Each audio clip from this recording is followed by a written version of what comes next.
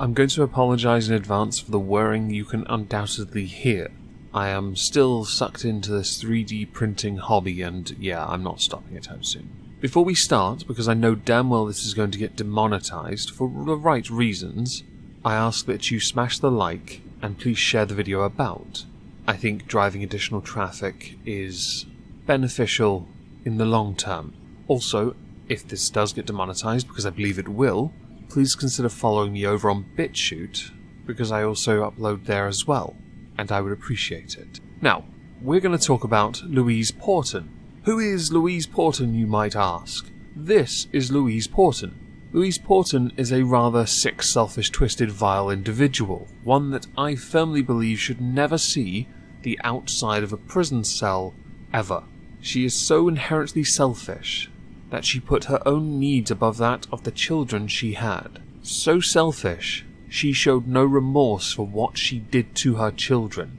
Louise Porton had 2 children, Lexi and Scarlett. In 2018, Louise Porton murdered her 2 daughters, going so far as to research how long it would take for body parts to go cold. Now this part-time model, I can see why she's not full-time, denied responsibility for their deaths. The reason touted by the prosecutors for Louise Porton's desire and murdering of her 2 daughters was that they got in the way of her sex life. Forensics in this case were able to confirm that Lexi had in fact been dead for a considerable amount of time on the 15th of January before Louise Porton even called for help. Fewer than 3 weeks later, Scarlett was found lifeless. Now Porton had called 111 because her daughter's condition did not seem urgent. Apparently a full-blown case of deadness was not urgent. By the time the paramedics arrived 9 minutes later, after she called the non-emergency line, the paramedics declared her dead. The forensics confirmed that the deaths of Scarlett and Lexi were consistent with deliberate airway obstruction, with doctors being unable to find any natural reason why either, let alone both, should have died. As a point mentioned by the prosecutors, Porton did not seem remotely distressed by either of her daughters' passings.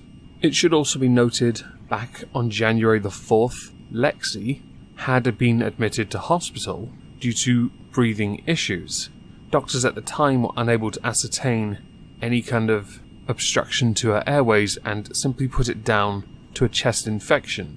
Understandably, this got brought up by the prosecution because, yeah, something suspicious was going on a little earlier. Around this time, Louise Porton was also sending nudes to photographers and offering sex in return for money. Clearly her priorities were a little skewed in favour of herself. Less than a day after Lexi's death, Porton was accepting requests on dating apps like Meet Me and using Badoo also to contact other men. Clearly the grief wasn't that much for her. And the prosecutors also pointed out that while she was arranging the funeral for Lexi, she was overheard laughing at the parlour. Now, of course, there's context for that, but I do think it just paints a rather unusual picture of somebody who does not grasp the very concept of grief, because they are entirely responsible for what they did. While searching her computer to ascertain what she was looking at, one of her Google searches included, and this is a quote, "Can you actually die if you have a blocked nose and cover your mouth with tape?" And "How long after drowning can someone be resuscitated?" Seemed a bit coincidental that her children died of obstructed airways.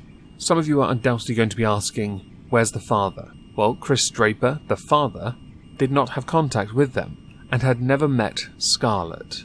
So before anyone jumps in and says they should have gone to him, I don't understand the case enough to be able to comment on that. Since there was no suspicion of any kind of actions untoward from the mother, there was never any indication the children should go to the father. Detective Superintendent Pete Hill from the Warwickshire Police said he will never be able to understand why Louise Porton murdered her children. She has lied repeatedly to friends, family and professionals to cover her tracks. At no point throughout the whole investigation has she ever shown any real signs of emotion. I waited on this one because I wanted the sentence. She was sentenced, by the way, and we should definitely address that. Louise Porton, the mother who murdered her daughters after they got in the way of her sex life, has been jailed for life with a minimum of 32 years. She is currently 23, meaning she will get out at 55. She showed no remorse, no regret, and based on the prosecution's evidence, she was more interested in herself than she was in the safety and care of the children. She was more interested in getting laid, which I find fascinating considering she had had her fun, but then she had kids. Her fun ended, and I hold this position. I've always held this position. You can have some fun, but your children still come first. You don't then look for an excuse to get rid of them. You, Louise Porton, deserve 32 years as a base minimum. It doesn't mean, by the way, you get out in 32 years. It just means you're eligible for parole then. You've got 32 years to change your ways, to find some way to become rehabilitated if at all possible. When I heard the sentence and it said a minimum of that long, I was actually impressed. Impressed that they for once put the hammer down. The criminal justice system giving some sense of justice. I say some sense because undoubtedly a lot of you watching this, hello, are going to say life, no parole, death, torture, something extreme. That is absolutely fine. By all means, tell me in the comments below. I am going to link both articles that are for this, one from the BBC and the other from the Standard. I do want to finish up by talking about the trial a bit more. This trial went on for 5 weeks. It did not take long to convict Louise Porton. When jailing Louise Porton, Mrs. Justice Yip described the actions of Louise Porton as evil and calculated, with her telling Louise Porton these were blameless young children who were plainly vulnerable and ought to have been able to rely on their mother to protect and nurture them. Instead, you took their young lives away.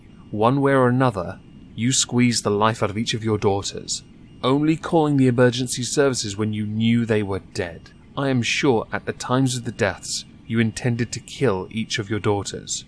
Why you did so, only you will know. Hopefully one day, Louise Porton gets to a point where she can tell the honest reason why she decided her children's lives were not worth keeping.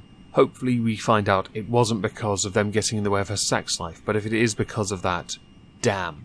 I hope you enjoy the next 32 years then, with your female cellmate, in a female prison, where they also hold child abusers of any kind in the lowest esteem. The inside of a Pringle tube, by the way. That's what you're going to look like. I personally, because of the nature of this case, would say life without parole. This is an absolute violation of trust and parenting, a privilege bestowed upon those who choose to have children.